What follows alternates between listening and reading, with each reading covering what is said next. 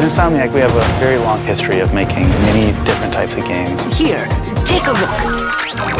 Players think about our cinematics, they think about weapons that push the envelope, and they think about interesting movement. As developers, we learn better with every project. Let's do it again. We're always challenging ourselves to try something that we've never done before. We are always happy to assist. When we started Ratchet Clank, we felt like, wow, we've got a lot to prove. Creating spaces that really compel people to explore and feel like just these interesting set pieces or elements of story and adventure that just draw you in and are really immersive.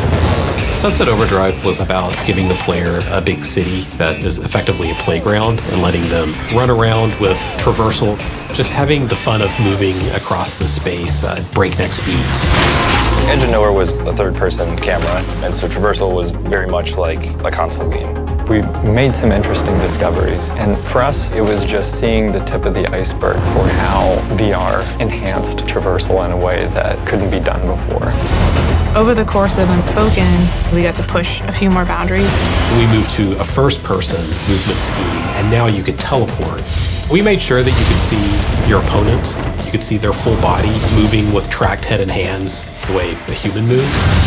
When we make creative decisions, it is always a balance between the data that we're getting from what players are actually doing and our gut feeling.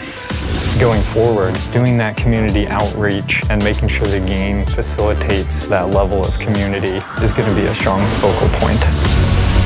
In this new project, you'll be able to go wherever you want. We're going to see a potential for movement and exploration that breaks out of the 2D plane. Fans can expect a lot of the things Insomniac Games is known for. Crafting good stories, good controls, and, a little bit of humor, maybe some tears, I don't know. For a very, very long time, we've wanted to make a game that was about establishing a sense of wonder.